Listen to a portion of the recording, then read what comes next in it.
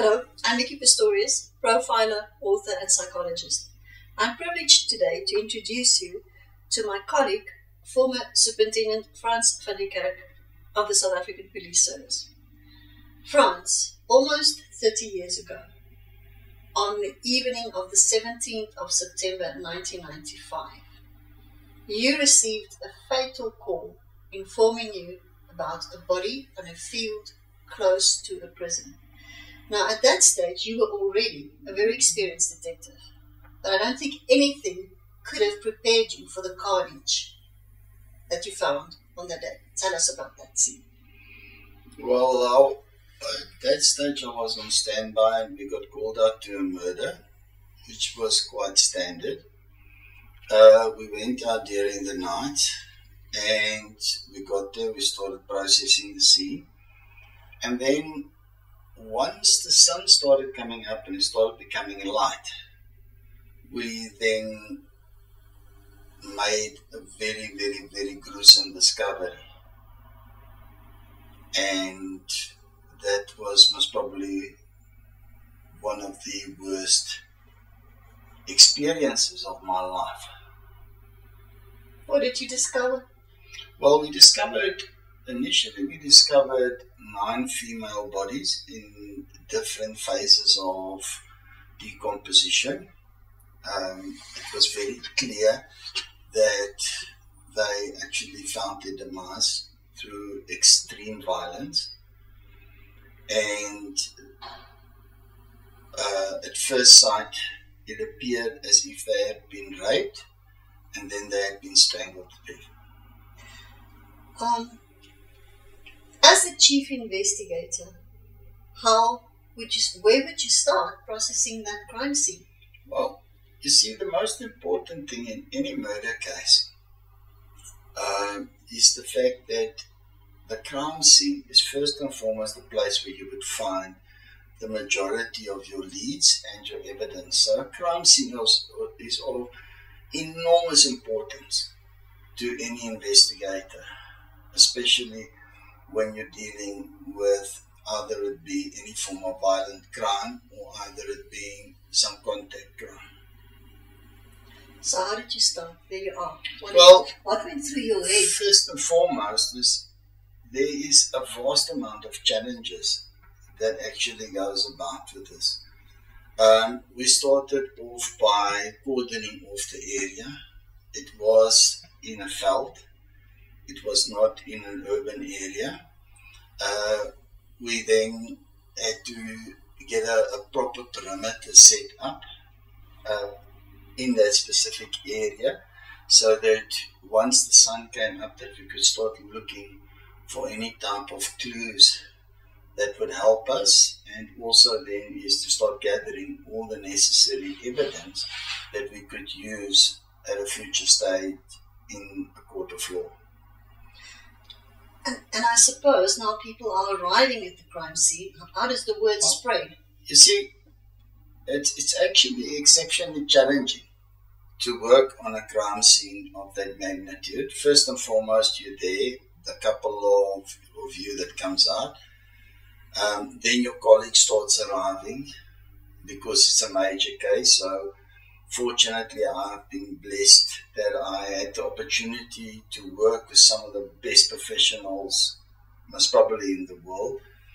And they all kicked into gear, started participating, so they all had to be briefed. Then we had to start looking for additional clues, for additional evidence, trying to find and see if the perpetrator was not perhaps just still in the specific area. So you bring in the forensic experts, the crime scene unit. They start with the crime scene.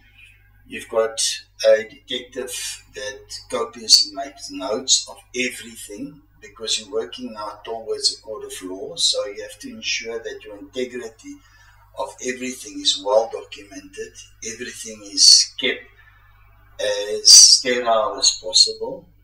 Then we started bringing in the dogs in that specific case, so you start leveraging off not only your own expertise and your own knowledge and experiences, but also start tapping into other professionals and then their abilities.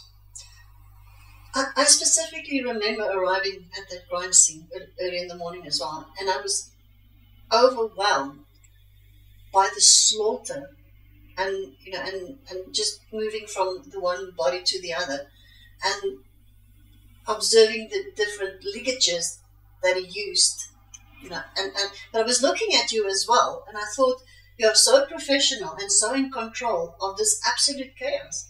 You see, I'm fortunate. I had a very good and professional team. No serial killer case, no big crime scene is ever an individual effort, unlike what the movies portray. You've got a lot of professional people. They all kick into a higher gear.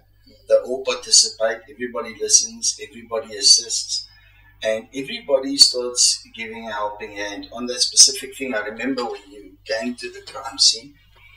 At that stage also is we had relationships that was forged before that crime scene. And based on those relationships, prior to that, I visited Vinyl in Pretoria and his team.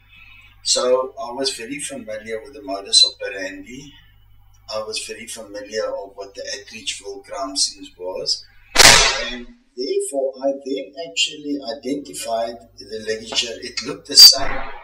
And based on my observation and based on my knowledge, I then contacted the Atteridgeville team and the Cleveland team to come and assist to see how much of similarities there was within the modus operandi. Being able to make that link at such an early stage, I think gave us a phenomenal advantage. Where if we worked in isolation, we never, well, I wouldn't say never, but we never would have been able to solve the case in such a timely manner as what we did. Also, on that day, I remember helicopters, arriving. Who were in the helicopters and how did that help or not help? Well, you see, working on a crime scene of that magnitude is exceptionally challenging. First and foremost is you have to take your own personal feelings, your own emotions and set that aside completely because you're dealing with carnage. There's no other word.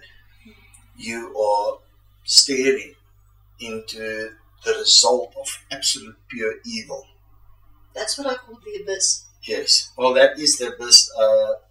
I remember prior to that reading Leslie's first book, yes, Whoever Fights Monsters. So when you have that, then you've got all the officers coming, your commanding officers, they have to be briefed. Then the generals started trickling in. First the local generals. Then as the word spread about the amount of corpses, we had the National Commissioner of Police flying in, and it wasn't a very pleasant experience because they were telling us from the helicopter that there were actually additional corpses which we didn't know about. So the body count kept on rising.